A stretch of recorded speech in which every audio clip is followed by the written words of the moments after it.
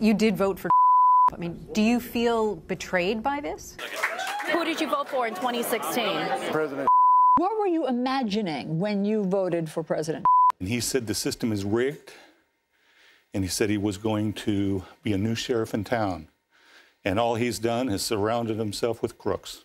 This is one great nation, united by our belief in and our need for each other, and reinforced my belief that the American people, like all people, are essentially good and always want to know how to do the right thing.